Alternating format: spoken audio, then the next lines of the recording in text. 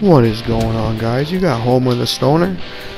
About to show you how to get a bunch of free unlimited money.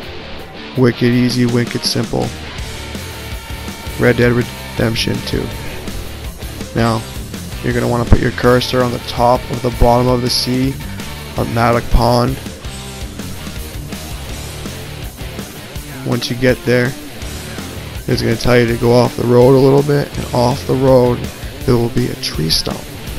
And inside that tree stump there's a chest. And inside that chest there's a few different things, but there's a bundle of $20 bills. Once you get to the chest, you open it, quickly save, and then you start collecting the goodies inside. Just hold down square. You'll keep repeatedly picking up $20 bills like you're about to see. But as I was making this video, when I walked away, I realized the $20 bill was still visible. So I walked back and I continued to gather $20 bills.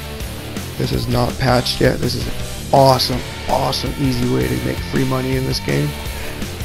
If you like the video, if you want to see more, I'm new to the YouTube thing. I greatly appreciate all feedback, support, and constructive criticism. Hit that like, smash that subscribe. Till the next video, over and out.